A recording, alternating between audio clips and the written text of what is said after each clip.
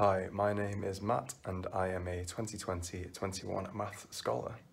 So I studied mathematics with statistics at Lancaster University and I've now returned to my hometown to embark upon my career in mathematics education. So for my initial teacher training, I've opted to go down the school direct route, which means I started with all the other new teachers at my first school placement at the start of September.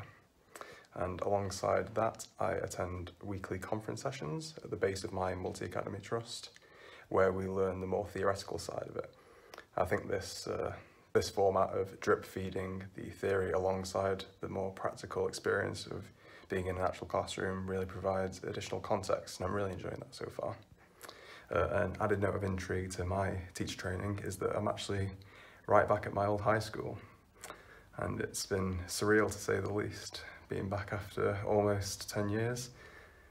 As you might expect, some of my old teachers are still there, and it was interesting to see the varying levels of recognition I got at first, but I think I've just about gotten used to calling all my old teachers by their first names, but maybe not quite. There's actually, as you'd expect, a lot more I could say about how much my old school has changed, how much education in general has changed since I was part of it. But I think I'll save that for a future blog because there's lots more to say. But yeah, I think that's about all for now. So thanks for listening. Take care. Bye.